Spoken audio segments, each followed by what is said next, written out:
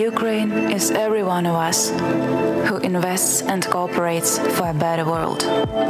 Ukraine is he who gives us more than he has. Those who require nothing in return. Ukraine is she who takes every opportunity. Those who don't trade lives. Those who have joined forces. Those who feed our energy. Ukraine is he who admires innovation. Those who gifted us with new gadgets. She who is in love with Ukraine. Those who keep us attractive. Ukraine is they who are not saving today. Those who save the tomorrow. And Ukraine is everyone who joins us.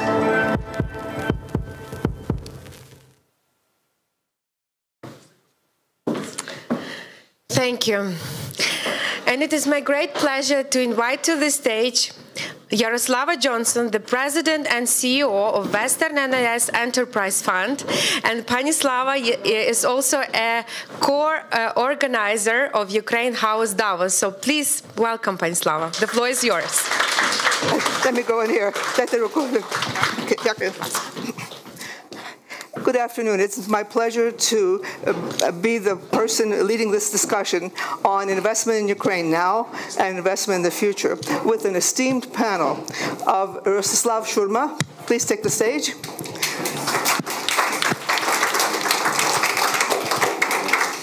Maia Sandu, the President of the Republic of Moldova.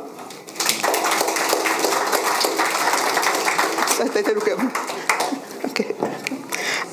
Dr. Werner Hoyer, the President of the European Investment Bank.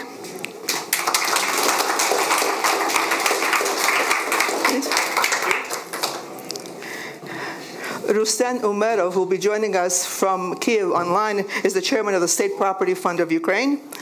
And Lena Kosharna, the founding partner and CEO of Horizon Capital Associates.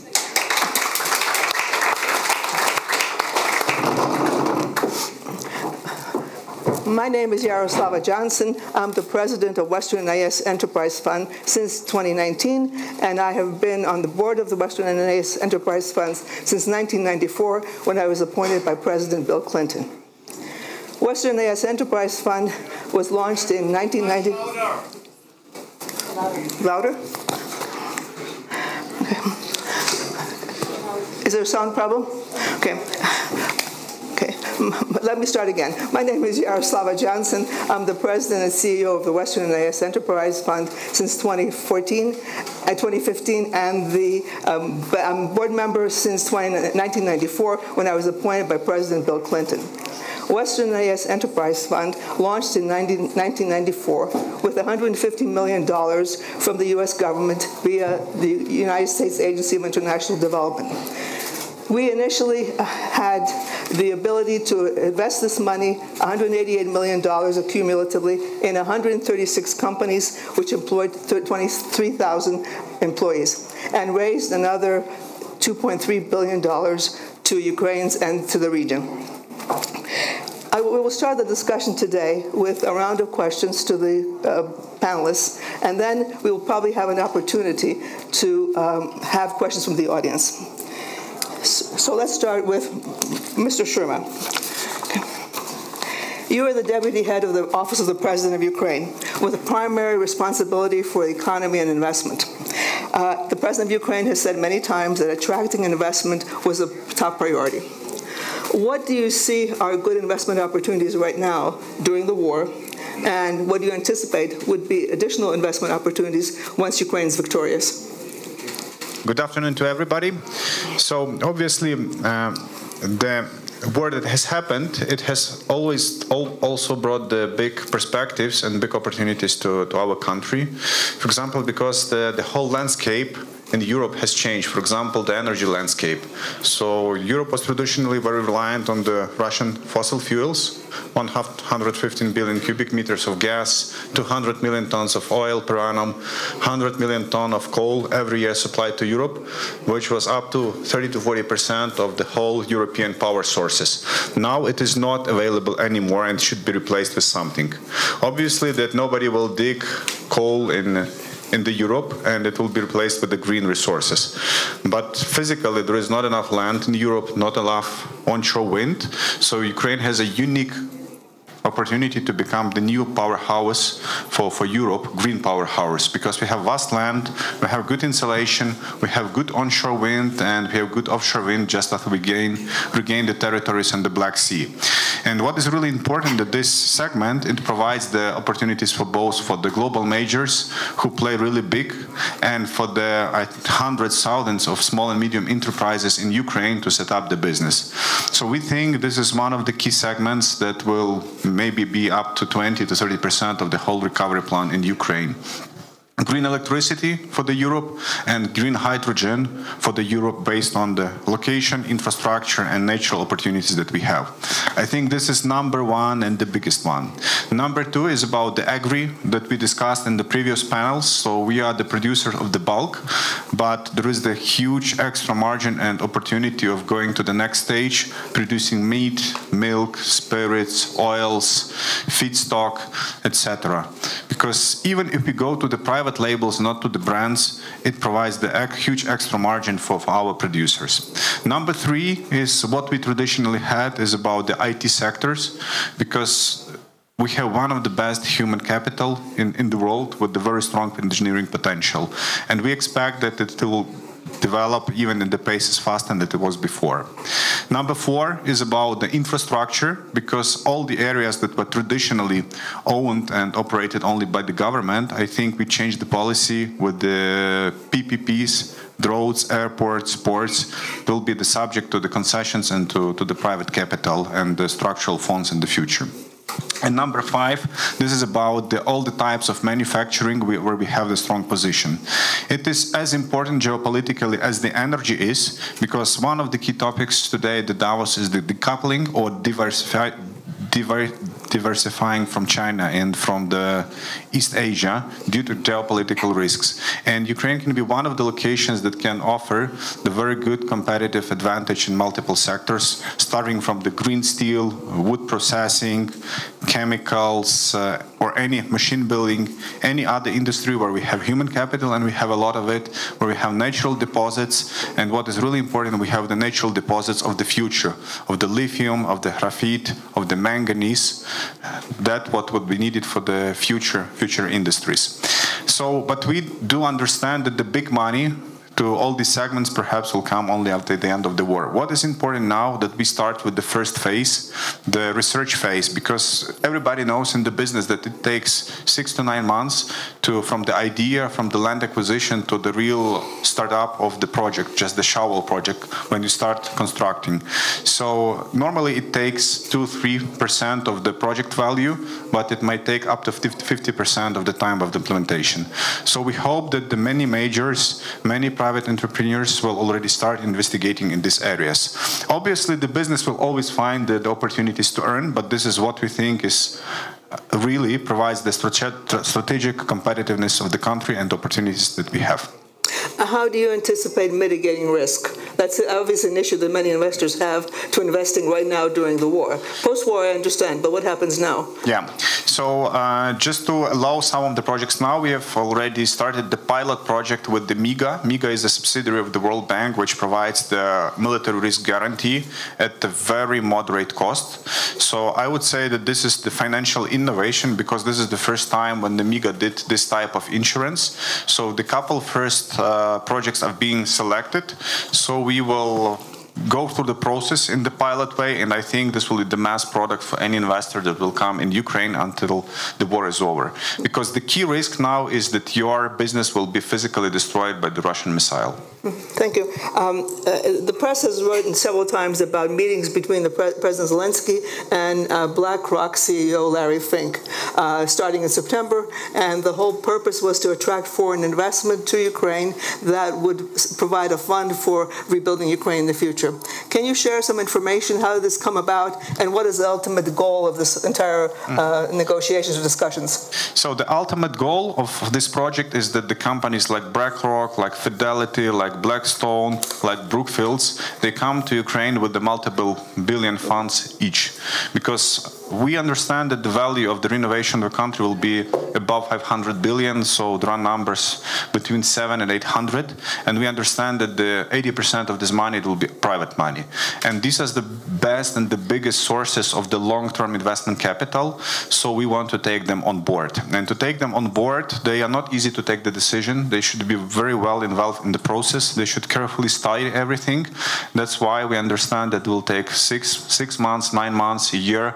When they get some comfort, maybe they provide some recommendation what we should change in our regulation, in our taxation, etc. But at the moment, the commitment of the BlackRock is to provide the consulting for us to properly structure the private funds that will fund specifically the sectors and industry that I have mentioned. There is no fixed commitment for money funds, for specific funds from the BlackRock, and we do not expect it to be in the near 3 months. We expect to finalize our work on the structuring the funds, and then when the war is over, we do not wait 3-4 years like it was with the Marshall Plan, so that we can start immediately in the first weeks and months with the implementation. Thank you very much. President Sandu, Moldova has been among the countries with the highest inflow of Ukrainian refugees on a per capita basis and on a dollar GDP basis. Moldova has taken a staunchly pro-Ukrainian position despite the energy and trade blackmail that Russia has leveled against Moldova. Both Ukraine and Moldova have become EU candidate countries following the full-scale Russian invasion. Both have futures that are intertwined somewhat.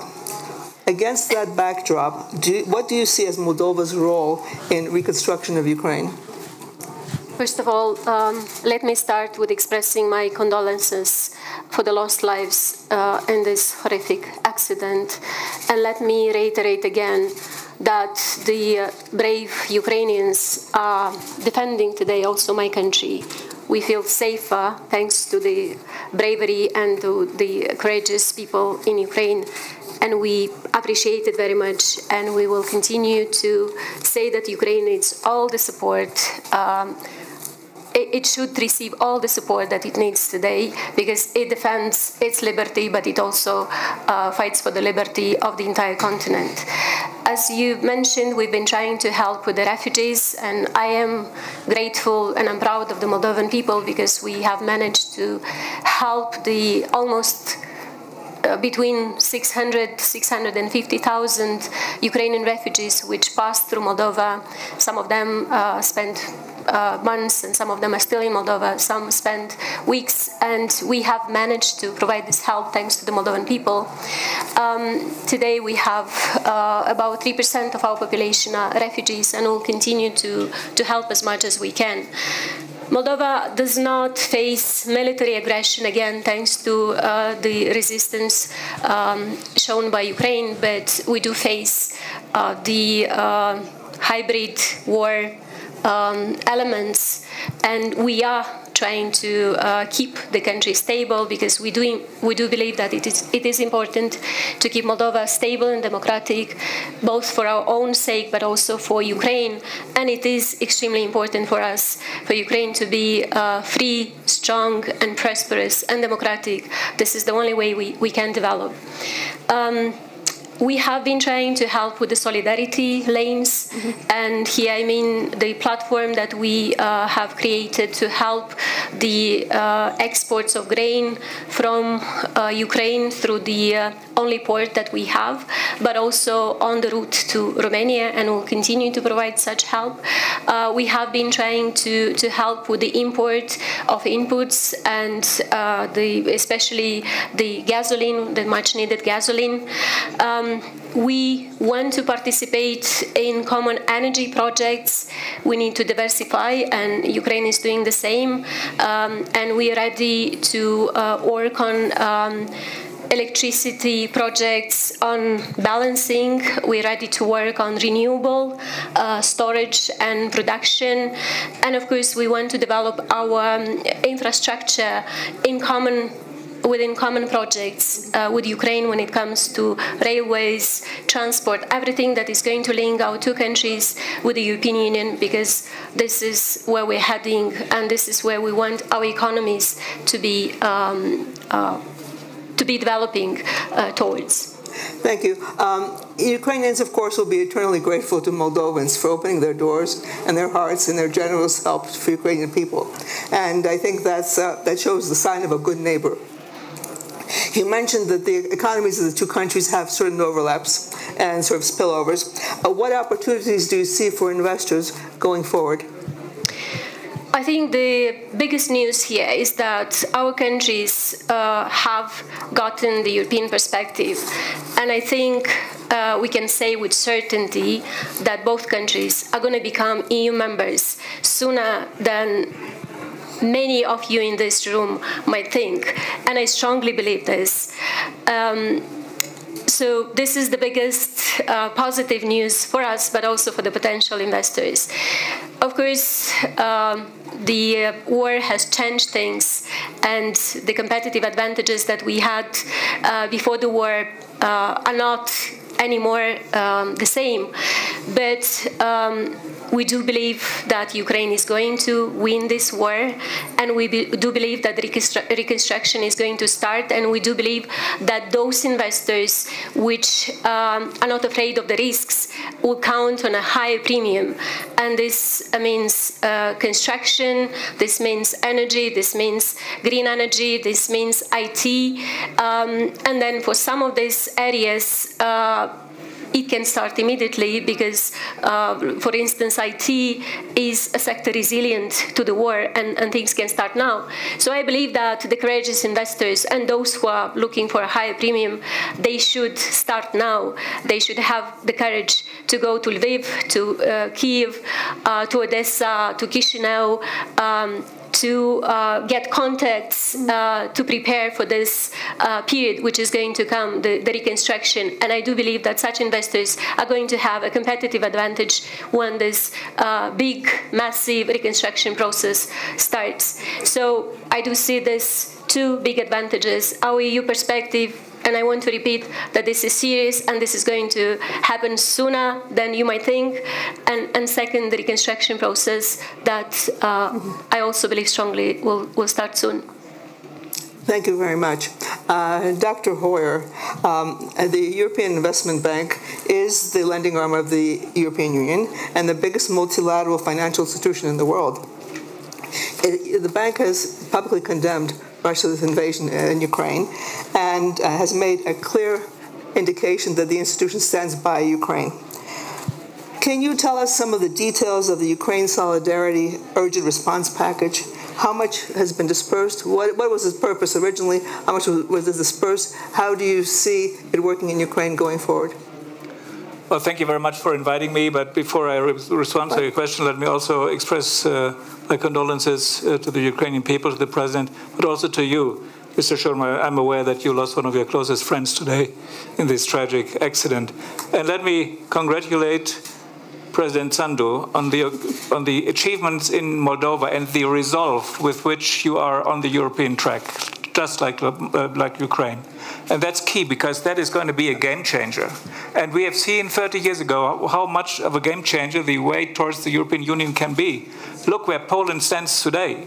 Poland is economically one of the most advanced countries in the European Union now, and I'm not talking about the Baltic Sea states. They're even further when it comes in particular to modernization of our industries. So this is a road to go, and sometimes when I'm in big events on Ukraine, we talk about one very, very important dimension all the time, from morning to night and from night to morning. That's the military dimension. And it's important, and we need to bring about all the support possible.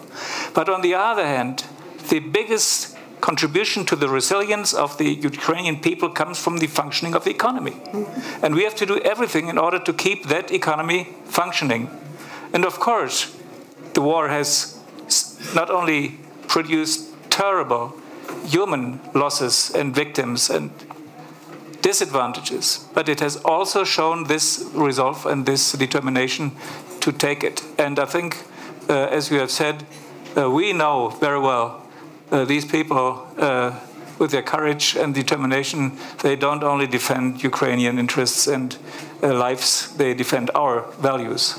So we take that very, very seriously. And the European Investment Bank, the EU Bank, has a clean record on this. We began our cooperation with Ukraine immediately after the beginning of the independence. And then in 2014, we took a strategic decision which was separate from the rest of the Union at that time, because obviously they did not see the seriousness of the situation. We, after the invasion of Crimea, stopped our business with Russia. And that was a huge program, the Partnership for Modernization. If you look at the competitiveness of Russian industry, then you get aware how important that program would be.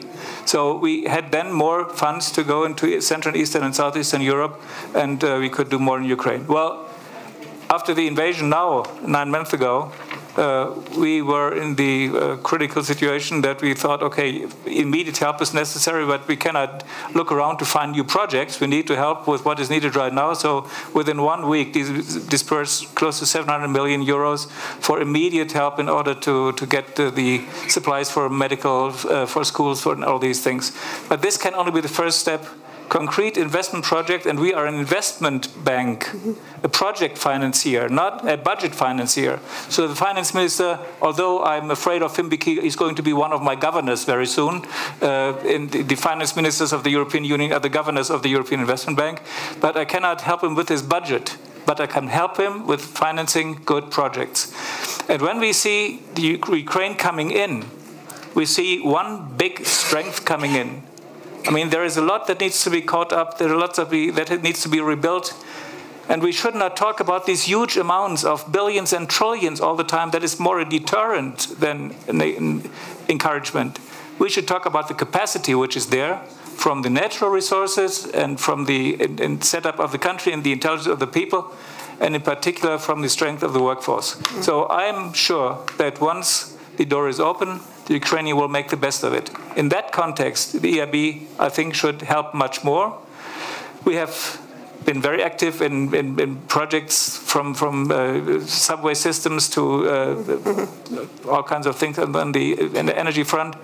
Hospitals in particular, we have rebuilt bridges which the Russians had destroyed, and we thought we need to rebuild them now because these bridges are needed in order to keep the economy in that region around that city functioning. So this can be done, but we need much more support. When we as a AAA bank, which needs to borrow up to 100 billion euros on the capital markets every year in order to finance our projects, we need to secure that, A, these are good projects. This is why we offer also to Ukraine advisory capacity and technical support. But we also need to be sure that we go into risky business. The bridge I mentioned might be destroyed in a couple of months again. And the politicians in the European Union should not be afraid of that if they distribute the burden of that potential loss equally around them. So we need, in other words, guarantees. People are talking much too much about capital and capital injections. What we need is not capital. Mind, this is sensational for multilateral banks. We do not need capital. We need guarantees. And this is where all of you can help, because put pressure on the politicians to make sure that this bank can continue its work in Ukraine. Thank you. The EIB provides loans for the private sector and intermediate loans to SMEs and mid-caps, and equity focused on venture capital, infrastructure, environmental. How many of these projects are open to Ukraine right now, and or will they be available at some point if they're not open now? Well, what has been decided about Ukraine, by the way, also the public sector, that has been done and has been done successfully. So we're quite happy with it. We can and we should do much more. The financing corner that we need to get around, I've just described. But the good thing is that there is no lack of good project ideas in Ukraine. And it doesn't take foreigners to go there and tell them what to do. The ideas come from the Ukrainians themselves, and then we check it, give advice if necessary. If the project is stupid, then we will not finance it. But if there is a chance that it is going to be a contribution to progress in Ukraine, then we have open doors. Okay, thank you. Could someone hook in Mr. Umerov from Kiev? Yes, certainly. You have something? Oh, hi. Hello. Nice to see you virtually. Mr. Umerov, you have an interesting background. You were born in Crimea. You were a member of Parliament of Ukraine. You also, as soon as the war started, you became the chief negotiator on behalf of President Zelenskyy, and now you're the chairman of the State Property Fund. What a career. I wanted to ask you, what is your role as negotiator? What are you doing actually for Ukraine, and who are you negotiating with? Sure. First of all, to become a Rustem Umerov, you have to be born in deportation in Samarkand. Okay. Okay.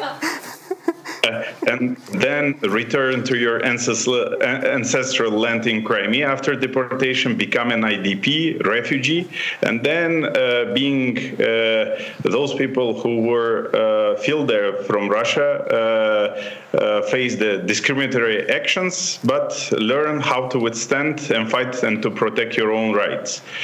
Become a student in Kiev, learn what is EU and NATO, and design your architecture of your future nation.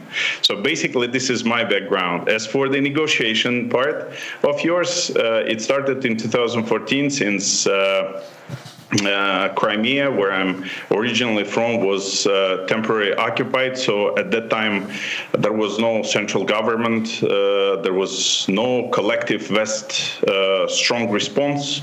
So that is why we started our strategy at that time to resist by all means available, starting from non-violent and then with the arms in all territory, advocate globally to become EU, NATO country, and hopefully one day G20 country. So as from 24th of February, everything changed, the dimension changed, the scale changed, so it became from regional to global. So the leadership of Ukraine, President Zelenskyy and his team, architecturized the global security, and they showed an exemplary resistance when state officials, state apparatus, defense forces, state-owned enterprises, partners, and people of Ukraine were aligned in one mission alone: to defend country, to defend European continent, and to defend the global security. So at this stage, of course, our work was focused to the civil corridor. There was up to 10 regions temporarily occupied. We withstood them, kicked them out, and we provided the civil corridor from the temporary occupied territory to civilians. Up to 400 to 500,000 civilians have crossed from these temporary occupied territories to Ukrainian corridor, to Ukrainian controlled territories. We made peace talks to show the world that we are capable, civilized European country, and able to negotiate, and we've also been able to bring back 1,500 prisoners of war. We also showed that there is a grain initiative, and President Zelenskyy just recently on G19 have shown that there is a peace plan with 10 steps. So those are our areas where we negotiated. As a state property fund, I've just been appointed just a couple months ago, but for the last 130 days, we've analyzed that many discussions are being done on state property fund. It's like kind of Ukrainian sovereign fund. We have 3,600 state-owned enterprises. Fortunately, we will be liquidating and filing for bankruptcy 2,600 actually not existing enterprises. There are some on temporary occupied territories, and the rest we will be privatizing. So basically speaking, as a chairman for the last 130 days, we've analyzed, we're capable, and we will be sending 95% to privatization. We will be 2% of the state-owned enterprises will be managed by asset management, and remaining we will be creating a land bank and a real estate investment trust. Wow, that's a major, major assignment. I've been in Ukraine for many years, and I've heard about these 3,000 enterprises for many years. Everyone's promised to liquidate them, and no one's managed to do it. I hope you do it. Good luck to you. Now, I have another question for you. The press has said that you've been also negotiating with sovereign wealth funds, and most recently with ADQ, the sovereign wealth fund of the United Arab Emirates, which has about $200 billion in assets. Can you share some light on this negotiation? What is the goal of setting up a sovereign wealth fund for Ukraine? Sure. Our organic partners is North American, European Union, and we've discussed with DFC, USAID, IMF, all the major investment banks in Europe and US. But we also said that we need a growth market, and we need a state policy towards the Middle East, North Africa, and other areas. So basically, we met with Public Investment Fund, ADQ, Mubadala, ADIA, Qatar Investment Authority. The focuses were that they are now involved in also providing the assistance on conflict resolution. Secondly, they're involved in humanitarian aid, and we're thinking if they could provide us assistance in advisory on establishing a sovereign fund. In addition, their best practices. They've also they want to participate in privatization. So basically, we are analyzing new investments and financial instruments and investment programs with them. So at this stage, those are the areas that we're covering with them. What benefit will a sovereign wealth fund do for Ukraine? Why should Ukraine have one? If we would analyze the 2% of the assets we will leave in our hands at the moment, so which comprises up to 70 to 100 companies, we, of course, seen that state-owned enterprises not all the time show the bad experiences, because after 24th of February, we show the resistance, and most of the state apparatus, state officials, and state-owned enterprises show huge resistance. So that's why it's critical. Of course, the governance will be focused on the governance, and this new Ukrainian sovereign fund will be managing those assets that will not be privatized. In addition, it may become a platform for the new investments to come, and a new partnership and investment programs with other sovereign funds, pension funds, insurance companies, private equity companies. Thank you very much. Now to Ms. Kosharny's. It's strange for me to call Lena Ms. Kosharny because we've worked together for 30 years, but anyway, Ms. Kosharny. In the middle of the war in September, you raised $125 million out of a target of $250 for your next growth fund. It was a daunting task, and everyone said it can't be done during a war, and yet you did it. How did you do it? Thank you so much. I'm going to say Jaroslava, not Ms. Johnson. Before I answer the question, I just want to say how absolutely impressed I am by the resilience. On a tragic day like today, Mr. Shurma, Mr. Umerov, all of the Ukrainian people, everyone who is here in support today. I'm one of the Ukraine House Davos organizers. We had so many prime ministers, presidents, high-level officials. Thank you, President Sandu, for your condolences. It's very important for everyone. And what is absolutely important, the first message before I answer the question, is that for those that think that all that's happening in Ukraine is that there are humanitarian, posts and lineups of folks throughout the entire country getting aid. That's not what's happening in Ukraine. The business community is resilient. The business community is strong.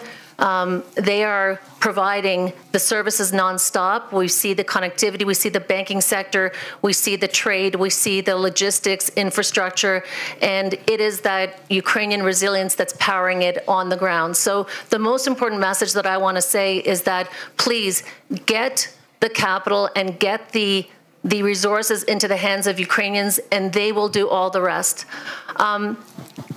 The second message I want to say is that the last time I saw Mr. Shurma, Mr. Umerov, we were meeting right before, remember, Rostyslav, we were in Kiev in November, right before our American Chamber of Commerce dinner. We were so excited. We'd organized the first dinner for Ambassador Bridget Brink, and 200 CEOs were coming in the middle of a war to have Thanksgiving dinner together. That was the day when 80 rockets, Iranian drones, throughout the country, nationwide strikes, and we were in the catacombs of the President's administration where Mr. Shurma and Mr. Umerov were working nonstop on business, investment, economic issues. It doesn't matter where people are. They can be in bomb shelters. And by the way, we had that dinner. We were not going to let Mr. Putin, we were not going to let him ruin Thanksgiving dinner. 200 CEOs, the ambassador, within hours later, got together in the basement of the Intercontinental and had that dinner. And that's, I think, the spirit of resilience that we see in the business and economy. How did we raise that fund? We started in October 2021, and we have 1.2 billion under management. We typically raise funds 250 million. We started the fundraising for $250 million fund. We were so excited when DG came forward and said, we'd like to allocate 20 million of your 250 by the end of the year, despite the fact that every day there was stories about thousands, 110,000 on the border, 120,000 Russian troops on the border. They said, we want to allocate this year. Let's sign the subscription docs before year end. We did that with them, thanks to their backing. And then we had two conditions. Condition number one was we had to reach 100 million to accept that subscription. And condition number two was it had to happen before September 30th. We were all set. We were going to have the first closing in March. Of course, February 24th, all of our attention was on the safety, security of people, of the companies that we back, of 26,000 people throughout the country, evacuating people, working with them on their business models, helping them to move truckloads of equipment from Kiev to Western Ukraine, doing everything possible to support them. In May, we looked at the numbers. We saw that the companies had grown almost 30% since the full-fledged invasion. We saw the resilience of the export companies, of the tech champions, and we went back to our investors. The first question I got was, let's do a relocation fund to relocate Ukrainian businesses out of the country. And we said, no way. There's no way we're going to do that. We need the Ukrainian businesses on the ground, operating, resilient, and more capital. So we went back to all of our existing LPs, and we are so happy and delighted, all of them backed. IFC, EBRD, FMO, DG, as I mentioned, the Swiss through CFM, Western NAS, and Rockefeller Foundation helped us get to 125 million. We had a historic signing with the President of Ukraine, who is complimenting the investors for not waiting for the war to be over and for committing capital for Ukrainian businesses right now. So I guess my message really is to folks, don't wait.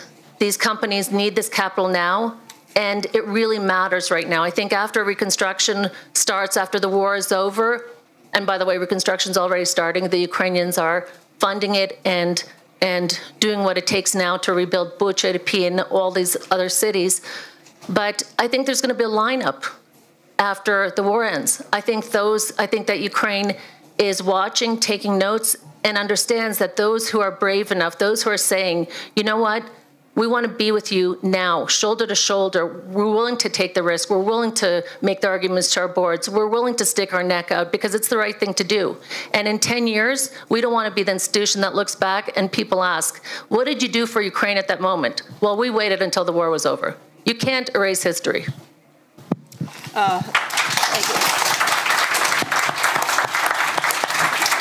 Several months ago in Toronto, Prime Minister Shurma said that the first to invest will be the one who benefits most. Do you share his perspective?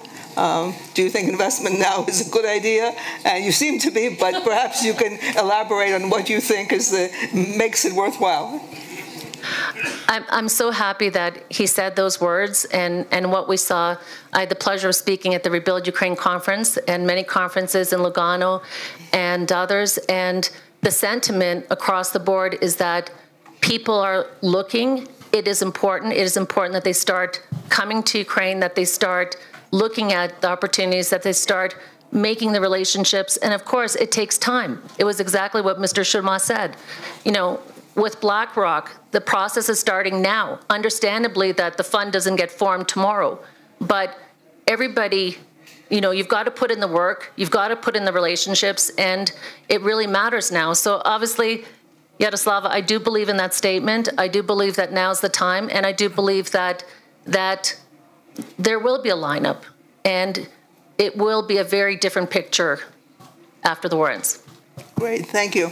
Now we have a few minutes left for questions from the audience. There are microphones available, so please raise your hand. A microphone will be delivered to you. There's one question here, and then we'll be happy to take the questions. Where's the microphone? Nika, can you please give the microphone to this gentleman? You'll be next. He's first. And there's a gentleman. Yeah. The gentleman at the back, maybe come forward a little bit. Yeah, we can't even see you. Konstantin Magaletsky, Green Ukraine Recovery Fund, we are investment fund which we are fundraising now for recovery of Ukraine in terms of renewables and infrastructure. I have a question to the President of EIB. How do you see the role of development institutions, EIB in particular, in terms of financing the private sector? Because now the development institutions were focused for the obvious reasons on saving Ukrainian economy, right? Ukrainian railways, Ukrainian energy system, and did fantastic job beyond any expectations. But so far the private sector got, by some estimates, way much smaller amounts, again, for the obvious reasons, right? But how do you see this situation in terms of financing for the private sector and for investment funds in particular, as Lena mentioned, and you answered, how do you see the situation going forward, and in particular the plans by your institutions? Thank you very much. I start with a maybe unexpected response. Ukraine is not different from other European countries. Of course, you need a functioning electricity supply, you need functioning bridges, you need functional rail systems. But the backbone of the economy are the SMEs, is the Mittelstand in my language. And this means that we need to support them. We have widened the programs for this. Also our subsidiary, the European Investment Fund, which provides SME loans and all these things and guarantees and securitizations in this field, is active now in Ukraine, and I think it is key. I mean, as important as the big players are in Ukraine, and they are very close to the state, which doesn't make things easier, the backbone of the economy of Ukraine will be the brains and the activities of the individual entrepreneurs. Kathy? Okay, there's somebody over there. Okay, sure, I didn't see that. Hi, Fabienne Kinzelmann from Handelszeitung in Zurich. I think the Swiss government just funded its first big reconstruction project in Ukraine with like Schwihag AG and a 14 million project for railway systems in Ukraine. But it seems like the company is afraid to talk about this because they are afraid to lose like some business maybe in Asia, in India, in China. Is this a challenge you're also facing with other companies? I don't think that there is the risk that you are talking about, the only direct risk might be about Russia, but I think all the civilized companies have decided or moved out from Russia. So I don't see any contradiction to doing business in Ukraine, in China, in India, in China, Southeast Asia, in China, in Ukraine. So simply I think there was the lack of communication public and nothing more. And how important is the Swiss project in Ukraine for you? It's a small start.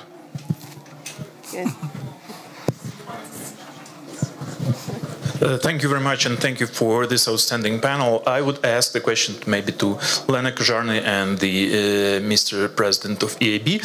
So, the great tool of economic recovery, and not just post-war recovery, but during the war recovery, is here. It's private business, and Ukrainian companies were rushing to restore their operations in the liberated cities and territories. Like one of your fund's investment, Rozetka, is an example. Nova Poshta, Ukrposhta, supermarkets, they're doing great job. My question here, what are the tools you see to streamline access to finance for the SMEs and private sectors? Because some of the companies, they do have the capital, but to have the fast revival, we need this streamlined access, not 2 years access, not a year and a half access, but really on a snap. Are there tools of financing known to the world to help the SMEs and maybe larger business move ahead on the liberated territories? Thank you. Well, let me start, if I may, and say this is a bloody difficult question, because one thing is for sure, the multilateral institutions and also the big national institutions who are of assistance to Ukraine are always too slow. I take the blame on my own institution. We are too slow. Between origination of a project and the disbursement, you have sometimes between 1 and 2 years. And that is simply, in such a situation, not acceptable. Okay, that can be mitigated and reduced. The second point is we need to have access to institutions below the level of an international bank, like a fund structure. And that is developing very quickly now because it is interesting. And thirdly, I think it is key to encourage the Ukrainian banks to go into a direct cooperation with the big international institutions, be they private or public, because we need to have the banking expertise on the ground, and they must be Ukrainians, and that must be understood by the Ukrainian customers. And therefore, I think this cooperation between the big international players and the local players in Ukraine is crucial. Thank you, Dr. Hoyer. I will add to that. Sorry, catch the word again. I was happy about your question because one thing, when I'm in the political circles and I participate in all European councils or European finance ministers' meetings or foreign ministers' meetings, whatever, they talk about the reconstruction of Ukraine. They put huge numbers into the plan and say we're talking about billions and trillions of reconstruction. But that is the future, and it will certainly come. But now it's the time, let me put it in economic terms, to save the money, because everything that we will not do now in terms of investment will cost 10 times as much when the ink on the peace treaty is dry.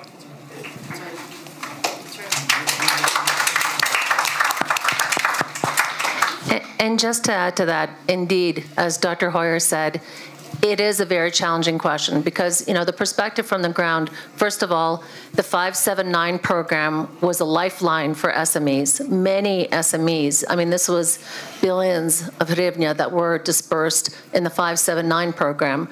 And, for others, and of course it's not available to everyone, you're facing the fact that, you've got interest rates at 25% for hryvnia-denominated loans. You have financial intermediaries who are trying to do everything not to disperse, who maybe will say they're dispersing, but they're not dispersing, in fact, and certainly, only working with current clients, not extending new client relationships. And I think that's also, Dr. Hoyer, you asked for our help. We asked for the help of the institutions who are funding financial intermediaries to really put the pressure on that they're on the ground, they should be dispersing, and if they've got credit facilities that have been provided by institutions, they need to get them out the door. They need to be measured on that. They need to be, we run our businesses all with KPIs, with metrics. You know, set KPIs, set metrics. If they have a 50 million or 100 million or 200 million credit, they should be dispersing it. It's not enough to do commitments. Commitments don't matter. What matters is disbursements and how much money is getting out the door to those businesses that are powering Ukraine's resilience. Exactly. Okay, we have a question here in the first row. Okay, so my name is Catherine Valinga. I'm CEO of Zirkova Vodka. We've discovered the origins of vodka in modern-day Ukraine. We've imported, we produce our brand, all suppliers, all materials in Ukraine for the last 15 years, and have literally brought hundreds of containers out. Mr. Shurma, my question is for you. So, again, I'm so sorry for the loss of your friend, for the loss of your colleagues, the tragedy. It's really about what you said about all normal companies have left Russia. Do we have we know, we see the Yale University, we monitor it all, but I want to know how many of those companies also exited Ukraine, and how many of those companies have taken their exit and put it into Ukraine? Do we have a sense of that? Do we have the metrics for that? Or are they just, is it all about Russia and not about Ukraine? Okay. So let's start from the simplest. So I think the answer is close to zero. The business that was removed from Russia and then relocated to Ukraine. We see that there is the opportunity. The big part of this business will be ultimately relocated to Ukraine because it was located there to supply the regional market, and Ukraine can provide ultimately the same opportunities that Russia provided to them. But we believe that will happen maybe a bit later after the war is over, because these companies, these are industrial companies and corporates in specific segments, which are very risk diverse. So, and they are the latest who will take the decision to invest in the metrics that we see. They will come, but they will come a little bit later. Obviously, there are dozens of Western companies that have still not left Russia. I don't want to put the specific names. I would say that we are almost in the daily communication with their management, pushing them, and there is the progress. There are the companies that didn't do it in the first months of war, but did it in June, in September, in November. So I believe that one after another, we will push all of them out of Russia. And not just because we push them, because they understand that this is not in line with their principles to do the business there. Okay. There's another question. Could you, microphone to the gentleman in the second row, and then you'll get yours. Okay. Distinguished experts, I'm Alexei Zhmerensky, MP, Ukrainian MP, co-head of Parliamentary Caucus Strategic Foresight. And I want to ask you about your methodology in assessment of risks and critical conditions to decide invest or not invest in Ukraine. For example, we did a research with Eurocommission, UNDP, and some parliamentarians from British. And we see different scenarios. In some scenarios, war will be for 2 years. In some, for 10 years and 5 years. We see the risk of critical outflow of Ukrainian people, for example, and or very long risk of Russian invasion will be repeated. And what scenario is base scenario for you, and in which scenarios you will decide not to invest?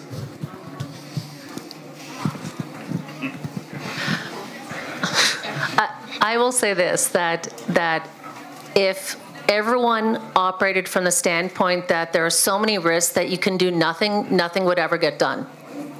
It's important to assess risks. It's important to try to mitigate them.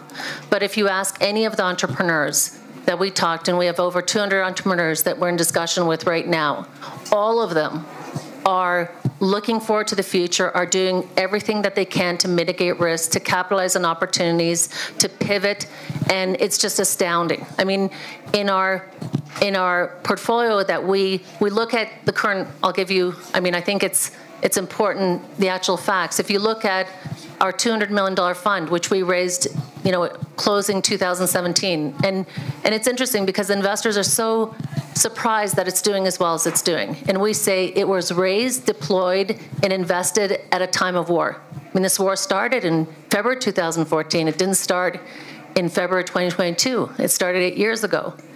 And these, this power of these visionary entrepreneurs who you look at all the unicorns that over the last 8 years have been established in Ukraine, those people understand the risks, but they also understand the human capital, the people, how resilient they are, how they can do so much with much less than their Western counterparts may have. You look at the IT companies. I mean, while others are slamming into the wall because they can't raise the next financing round, you see Ukrainian companies that are cash flow positive, are profitable, or they're doing everything possible, and they don't depend on the next financing round. So I think there's something very special in Ukraine, and of course, I'm not trying to downplay risks. I'm saying that you're ultimately backing people. You're not backing a risk model. You're backing a person, their idea, their belief, their team, the human capital, what they've created. And that's who we partner with. And those are the vision entrepreneurs. Those are the people who, like, Alexander Konotopsky at Ajax Systems. I mean, for him to move, 35 20-ton trucks in 35 days and set up his production platform in Western Ukraine and then expand to a second platform, I mean, that's things that people do over years. They plan this move, et cetera. They do it over a year or two. He did it in 35 days. So it's so much about the power of those entrepreneurs, and I think Ukrainian entrepreneurs are the best in the world. We have one final question, and Wolfram Koni from Ferexpo. We are a mining company in the Poltava Oblast, employing 10,000 people, generating 3% of exports, and currently operating with 1 out of 4 pelletizer, and also want to thank that's only possible due to the commitment of the staff and the great support from the authorities on local and federal level. What I wanted to say is, as a company of this size and complexity, we are obviously very much also dependent on the proper functioning of the judiciary. If you have a company of that size, you are dealing with the authorities on all levels, administrative level, with courts, and I think it's super important that these courts, even in these circumstances, work properly and the rule of law is respected. The question I have maybe to Mr. Umerov, I think it's very important that there is the greatest level of transparency possible when we come to martial law. I think everybody understands you imposed it. So far, to the best of my knowledge, you have nationalized 5 companies. Can you say something about the criteria you apply in applying the martial law? Thank you. I think I'll take this question, Rustem. Yes. Yes, sir. So I do understand why is it. So first of all, everybody should know that the private property in Ukraine is untouchable, and there won't be the voluntary approach to seize some of the assets. So full stop, not to do any speculations. So the only reason why the martial law was applied to the specific companies was because there was huge risk to the national security. I provided the specific examples. For the oil company, they refused to supply the oil products to the Ukrainian army. For the engine company, they were supplying the engines to the Russian company. For the trucks, they stopped the plant and they hardly produced any military truck for 10 years, maybe a couple of dozens, while our army needs 40,000 tons, 40,000 pieces of trucks. So it was absolutely logical. It was the only reason. And just to be absolutely clear, there won't be speculation on the martial law. It will be applied only to the cases where there is a risk for the national security. But it will be applied immediately. We apparently have some few more minutes left, and I actually have a question for President Sandu. It looks like Ukraine and Moldova are both headed towards the EU candidacy.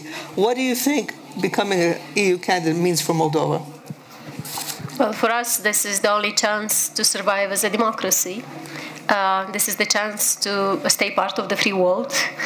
And this is the chance to become a richer country, because we saw the process of convergence of the countries in the Central and Eastern Europe, how it developed and how quickly. So this is the quickest economic growth model, and this is what we expect to happen to our countries.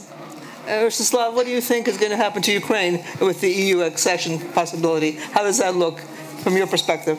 I think it's the best stimulus for the economy that we can get, and I think that the best item of it is the market, because Ukraine is extremely competitive in many products that we have discussed, and if we have the access to the 500 million high net worth people market, then we'll have the real boom. And the second is about the risks and about the price of the money, which will make 10 times more projects profitable in Ukraine that are not profitable, taking into consideration the current cost of capital. Any more questions from the floor? Yes. Right here. A microphone, please. I have a question to President Sandu and also to Rostislav Shurma.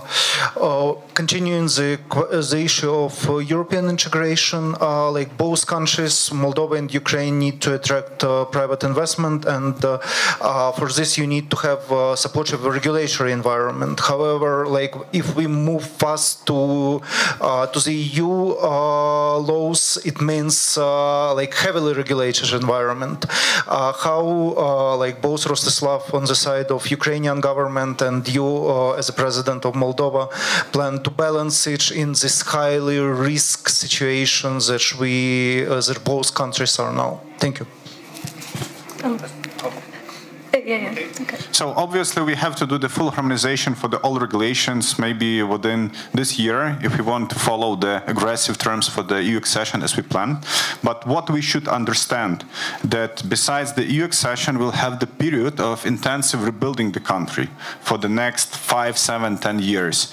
And to make this rebuilding process fast, we should simplify many processes. So if you take, for example, the environmental processes for the construction of the new industrial production, new energy production, so in Europe it can take years. We will do the temporary solutions when it should take months for the 5, 7 years.